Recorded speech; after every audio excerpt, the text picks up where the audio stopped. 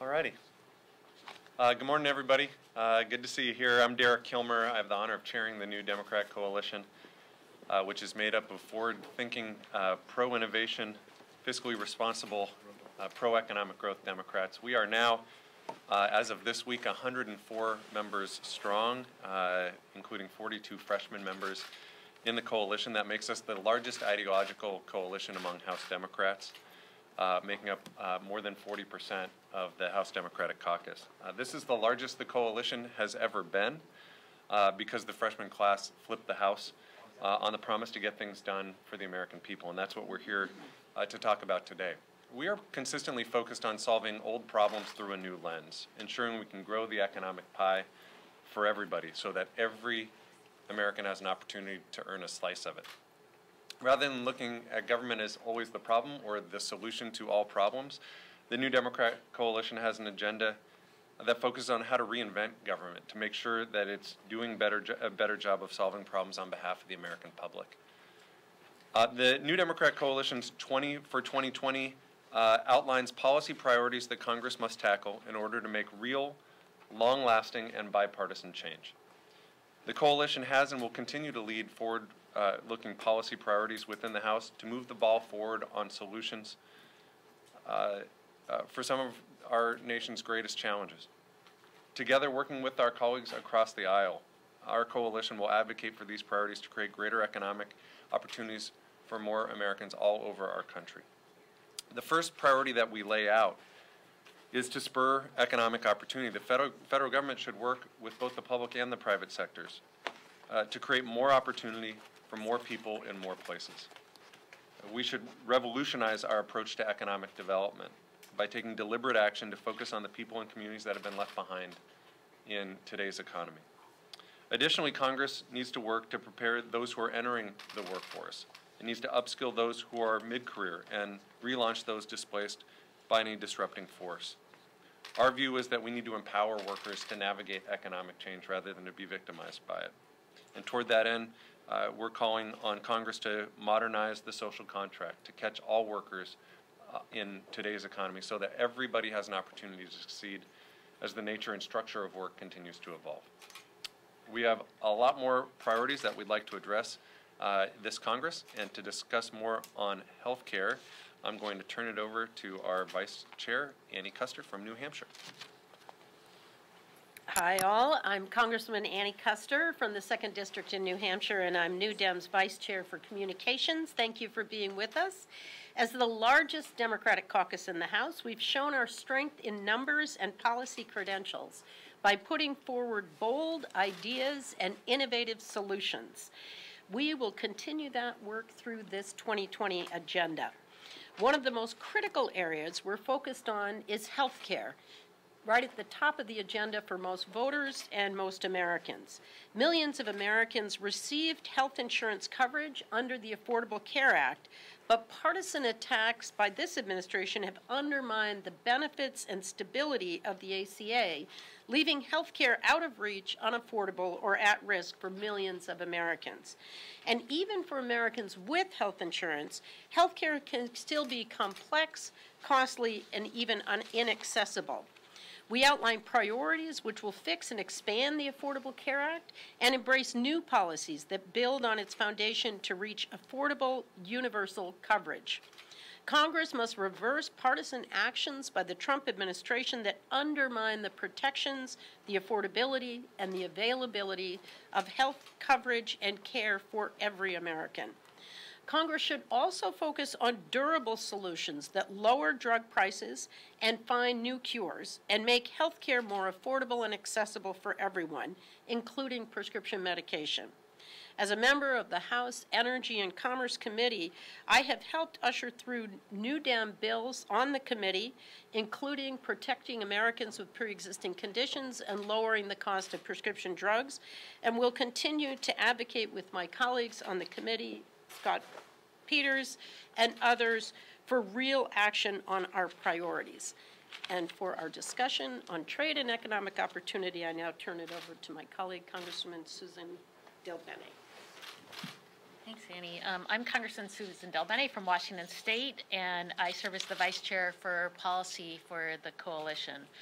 We have 8 policy task forces in the 116th Congress, and they're led by New Dem issue area experts that work to develop policies to help Americans get ahead in the changing economy, to keep us safe, and to support a healthier planet and public. Through our task forces and as an overall coalition, we want to work with members on both sides of the aisle, committee leadership and caucus leadership, to advance these viable policy solutions that can make real change. The American people have told us they want Congress to get things done, and it's our time to act. We must ensure that Congress pushes forward policies to secure American leadership in the digital economy, consumer privacy, and cyber engagement. And Congress has only just begun work of updating laws in this space. Artificial intelligence and a growing digital economy are part of an evolving landscape that's creating new challenges, from privacy and transparency online to cybersecurity and digital trade. I support the New Dems leadership role on these issues, including endorsing and building support for my Consumer Data Privacy Bill, H.R. 2013, which right now has the broadest support in Congress of any proposal on this topic.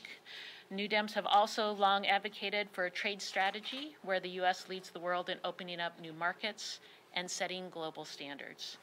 That's why we believe we must also reassert U.S. leadership. Congress should pursue a trade agenda that respects the rules-based trading system, enacts new agreements that meet the needs of a 21st century economy, and promotes American excellence and values abroad. As a member of the Ways and Means Committee, and these issues are important to me and my district, I'll continue to advocate for real action on these and our other priorities as we all continue to work together and make these priorities. Now I want to turn it over to my colleague from California, Congressman Scott Peters. Thank you, Susan. I'm Congressman Scott Peters, proud also to serve as Vice Chair of the Coalition. Climate change is an existential threat to the health, national security, economic prosperity, and future of our people and planet. The longer we wait to act, the more dramatic the economic, environmental, and social costs of climate change become. The United States has to be a responsible part of an international community and should reclaim its role as a global leader by advancing climate solutions and technologies that strengthen our economy and national security while urging other nations to act. We have to take immediate action to address the threat of climate change, and that's why I'm proud of the leadership role that the New Dems have been taking on this issue. We were the first ideological caucus to put forth priorities on climate change, and since then we have been endorsing and advocating for bills like my Use It Act and Superpollutants Act that can make a real difference right now and have bipartisan support. We'll be issuing another round of endorsements, I think, in the near future. Existing inequities in federal policies, barriers to the deployment of climate-forward technologies, and underinvestment in research and development, and a lack of long-term stable price signals have prevented the United States from making the necessary progress in addressing climate goals. It's critical that the United States pursue long-term, durable solutions that are pro-climate, market-based, and community-oriented to achieve net zero greenhouse gas emissions by 2050 at the latest, leveraging every decarbonization tool that we have at our disposal. We have to advance a swift and just transition to a more sustainable planet and economy that promotes American workers, communities, and innovators. The New Dems have also been leading the way on a related issue, affordable housing. Congress needs to address the root cause for the problem with market-based solutions that clear the way for building more affordable housing and enacting smarter planning and development.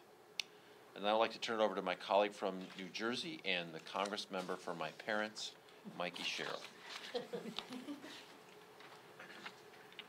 Well, thank you. I'm not going to speak long and submit you guys to my horrible voice this morning, but I'm so happy to be here with these great 20 objectives as we go into 2020.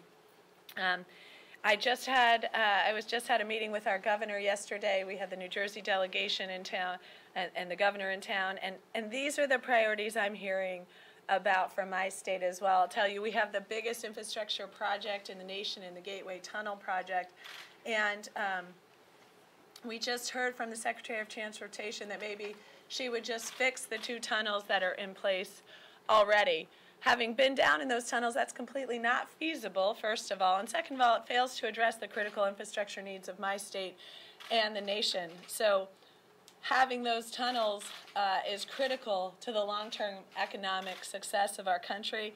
A partial closure of the existing tunnel would cost the economy $16 billion and paralyze the Northeast region, the region that accounts for 20% of our nation's economy. So it's so critical to have the New Dems fighting hard for things like infrastructure in my state. Not just that, but clean drinking water and making sure we're providing the necessary infrastructure as we move into a clean power economy. So these are, I think, these goals are right on what the American people are looking for, the concerns that I hear daily from my state, and I'm so proud to be a member here to fight hard for these goals. So thank you so much. And last but not least, thank you, Congresswoman Sherrill. My name is Chrissy Houlihan. I represent Pennsylvania's 6th Congressional District, and that's just outside of Philadelphia. And on the New Dem Coalition, I'm the Freshman Leadership Representative. I come from one of those purple places that you've heard about. My community is 40% Republican, 40% Democrat, and 20% Independent. And we in Pennsylvania and in my community are pragmatic people. We place a high priority on working across the aisle and delivering wins for our community and for our Commonwealth and for our country. I personally come from an entrepreneurial background. I was instrumental in growing an organization, a company called And One Basketball, and an organization called Benefit Corporation, or B Corp, and that has provided countless jobs in our community, where we prioritize careers that treat workers and women with dignity and a living and fair wage. One thing I very much appreciate about the pragmatic and deliberate New Dem coalition is our commitment to those same priorities. While the top lines of our economy paint a very pretty picture, they're not a fully representative indication of the whole picture. Too many people are working multiple jobs just to afford rent, and they don't have benefits necessarily. We're struggling with a crumbling infrastructure, and while unemployment is low, businesses are struggling to find people to fill jobs that have specific skill sets. There is much work to be done, and I'm very confident that the New Dems' vision for 2020, specifically in our named priority areas of spurring economic opportunity and entrepreneurship and leading of technology, innovation, and the digital economy, will begin to address these very critical issues. I'm also a former educator and led a nonprofit focused on early childhood literacy. New Dems are emphasizing closing skills and opportunity gaps and modernizing the social contract. These goals can only be accomplished through a robust and equitable education system for everyone. And lastly, I was asked to speak on national security. So you may be wondering why I'm raising issues like education, infrastructure, and good-paying jobs. I'm here to say that all of these things are very, very closely linked. I'm a third-generation veteran. Both my father and grandfather were career naval officers, and I served as an engineer in the Air Force, focused on anti-ballistic missile defense. We know that too many kids in our communities aren't getting the education they need to pass the test to serve in our military. We know that when our economy is strong, our manufacturing capability is strong, we are investing in innovative technologies, that we are better able to meet the challenge of competitor nations like China and Russia. We cannot simply invest in our military and expect that that will be enough to protect our national security. We need a whole-of-government approach, really a whole-of-nation approach. Throughout history, the United States of America has been a leader on the global stage, but in recent years we seem to retreat from that role. Our allies have lost faith in us, and as we continue to leave treaties and coordinated international efforts, our standing only continues to fall. We need very much to reinvest in our relationships and to reestablish our position as a global leader, the shining city on the hill. I know what it's like to serve this country, and I know what's required to rebuild and protect it. Rebuilding our reputation cannot wait. The New Dems agenda, specifically that priority of restoring American leadership and leading on climate change, begins that difficult but necessary process as well. Thank you very much for your time today, and I now hand it over to our Representative Kilmer. Okay, we're happy to open it up. Got questions? Did you have one? Yeah, can you talk a little bit about how you guys are working with the Speaker to make these legislative proposals law in the time that you have, especially with impeachment sort of looming over the last 6 months? How do you go out on the trail and make sure that you have solutions here? Yeah. Well, I give the Speaker a lot of credit for her leadership, even during the impeachment process. the fact that the House continued to legislate. We've now, as a body, passed over 400 bills, over 285 are bipartisan. On top of that, to the Speaker's credit, she has a weekly meeting with all of the ideological caucuses, and it's really an opportunity to give and take about what our priorities are. And the priorities that you're seeing on this 20 for 2020 are very consistent with the conversations that we've had, not just with the Speaker, but with the rest of the Democratic caucus. Yeah. What specific healthcare proposals do you think can make it to the floor? There is a lot of conversation about Medicare for All right now, given the 2020 campaign. I mean, you guys have passed HR 3, but do you think that there are parts of Medicare for All that should be considered now that that is dominant discussion in the presidential race, or what other proposals? Sure. So one of the things I want to just revisit this question vis-a-vis healthcare, because I think it's instructive. There was nothing about the impeachment that slowed down our committee. So 5 committees were involved in the investigation of the president. 13 committees continued to work on very substantive legislation. And of the 285 bipartisan bills, any one of those could be taken up by the Senate. They're just waiting. Mitch McConnell refuses to take up these bills. So among the health care bills that we support that have already passed out of our committee, I had a bill to ensure that Americans with pre-existing conditions would be covered, because this administration with the junk plans, in fact, we were just questioning Secretary Azar yesterday on that issue. So that's one that we feel should be taken up and could pass into law. The other one that we have put a lot of energy into is HR 3, the prescription drug, bringing down the cost of prescription drugs. We had bipartisan solutions on generics out of our committee.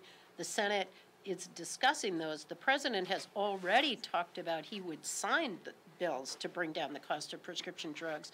There's absolutely no reason that that shouldn't happen in 2020 before the election. And so I think what we're focused on in New Dems, pragmatic solutions, we call them bold ideas, innovative solutions, but we're very pragmatic to work across the aisle and come up with solutions that will be passed into law and will make a difference in the lives of the American people. What if the Senate doesn't take up any of these? I mean, do you have another plan? Do you have another Well, strategy? I think we'll work with the Speaker on, there are issues coming, such as the budget, that are must-do bills, and so we'll work on getting pieces of our legislation that we know are supported by the American people into those must-pass bills, particularly where we know that the president is willing to sign these bills.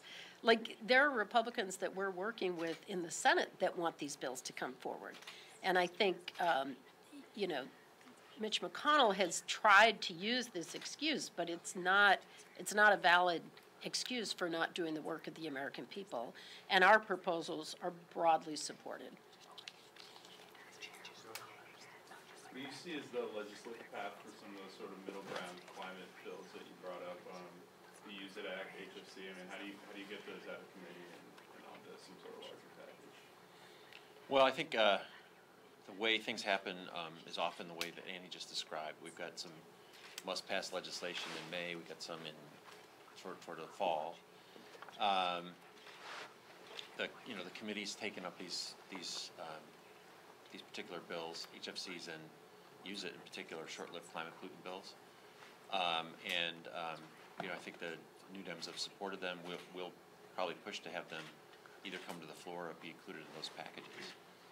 The nice thing is that there's support from across the aisle on both of those. They would be significant, and I think they would show real progress from this Congress. So I think we'll pursue any path, whether it's getting it to the floor for a vote or whether it's appending them to the must-pass packages we see coming up soon. I'm curious if any of you met with the delegation of European lawmakers that was in Washington, D.C. earlier this week, and what was said about a potential limited trade agreement with the EU and any other trade areas. I think the person on the stage who had left, so. She'd be happy to talk to you Yeah. offline. I Susan Del Bene. think I saw you chase after her, so. That's okay, thank you. All right. Question? Yeah.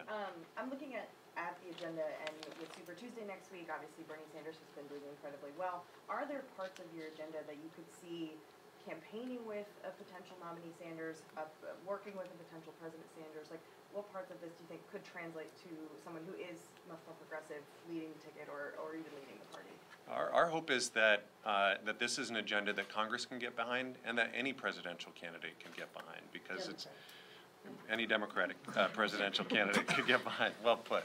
Listen, we have, there's a lot of conversation about 2020. We have 70 legislative days left in 2020. And what we've tried to lay out here is an agenda that Congress could take action on now.